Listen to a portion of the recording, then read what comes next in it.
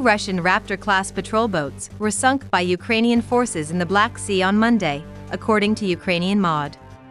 According to Chief of General Staff Valery Zaluzhny, two Russian Raptor-class patrol boats were destroyed near Snake Island this morning.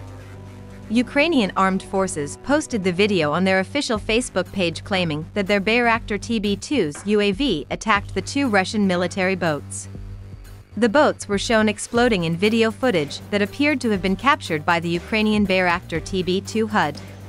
Russian Raptor-class boats are intended for patrolling, search and rescue missions, and personnel transport in the coastal zone of the seas, straits, and river estuaries up to a maximum distance of 100 miles from the base.